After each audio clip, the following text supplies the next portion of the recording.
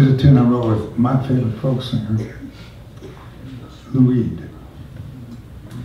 Are there any Lou Reed fans in the audience? Yeah. L-O-U-R-E-E-D. He was in the Velvet Underground. We wrote this song and we went in the studio and recorded it for a live album called You Can't Relive the Past. Though he said, isn't that what we're all trying to do? And he's a folk singer because folk musicians deal with the regions, they deal with the vernacular, they deal with what's around them. You know, people doing the blues, you know, the Mississippi, they had talking about stuff in Mississippi, or people in Appalachia talked about stuff in Appalachia. And Pete Seeger was a folk singer, but he got his songs from all over the world, you know, he brought them all together and played them for us. But he was not a true folk singer like Lou Reed, because Lou Reed was part of New York City. He was only about New York City, basically. And that's why he's a folk singer, because he was saying stuff about what he knew.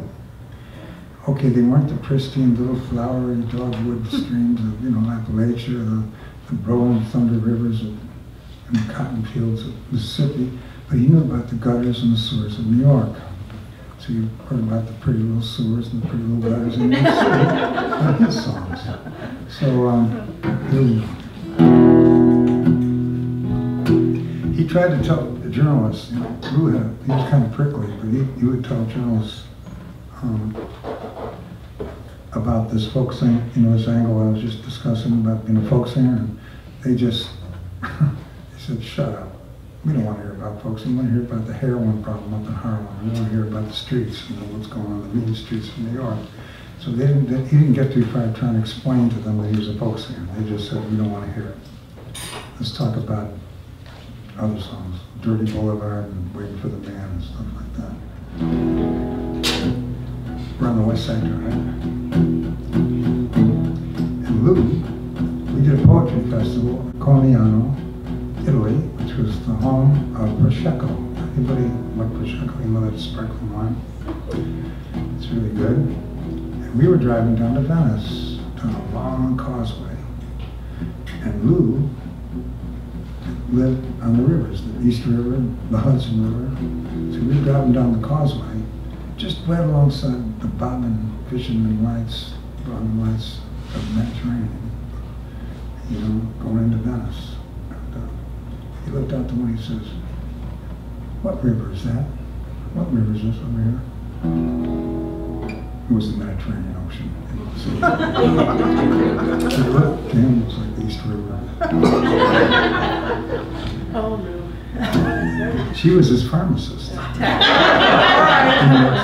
I worked in the village in New York for a long time, and I was a pharmacy tech, and he would come in.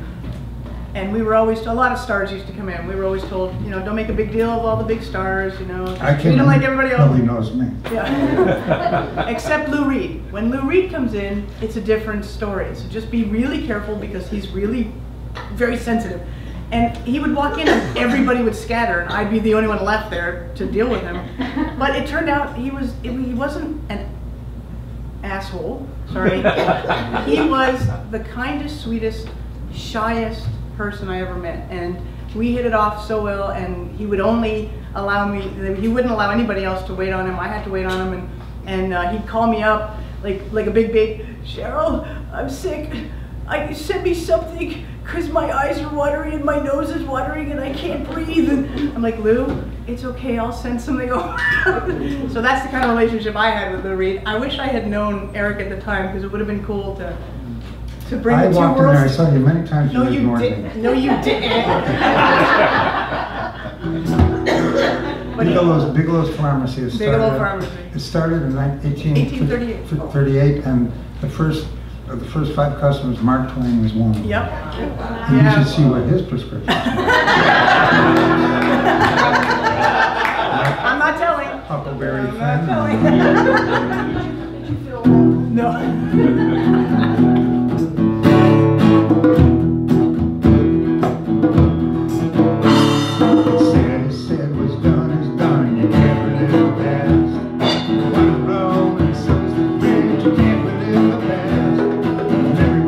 Back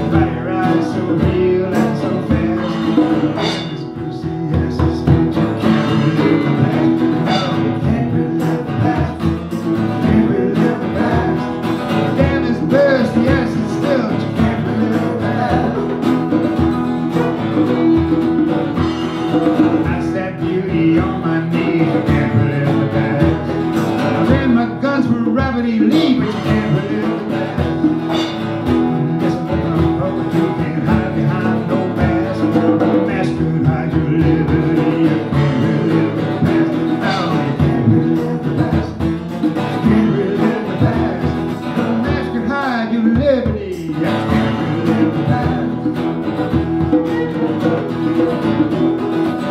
Turns gray, the kids leave school.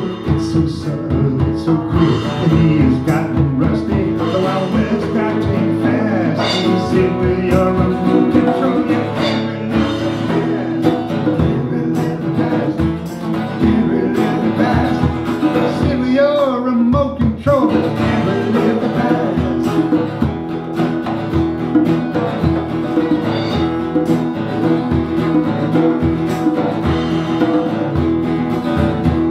Amuse yourself with anything. You can't relive the past. Mistakes are what they'll always be. You can't relive the past. And anything you thought you'd say, relax, starts to crash. Choose now, just live in the past. Can't relive the past. Can't relive the past. Can't relive the past. Future's now, just getting up. You can't relive the past.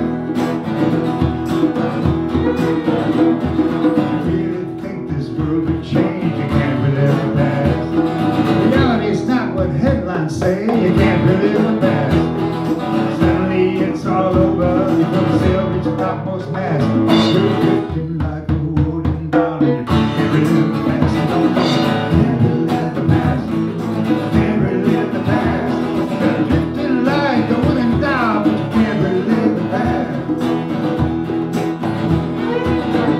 Well, I walked out Dexter Street at the crossroads. I heard a saxophone. So many loves are dead and gone. So many lives have crashed. I'll never know what to make of it, but you can't relive the past. Can't relive the past. Can't relive the past. I'll never know what to make of it, but you can't relive the past.